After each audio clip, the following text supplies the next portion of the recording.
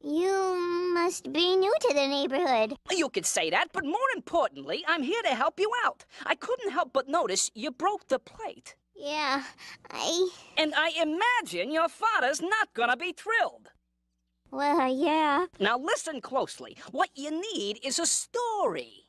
You mean like a bedtime story? No. Now try to keep up here, kid. You need to make up a story about how somebody else broke the plate.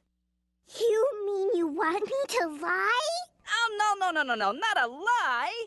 What we are talking about here is just a little fib. People do it all the time, trust me.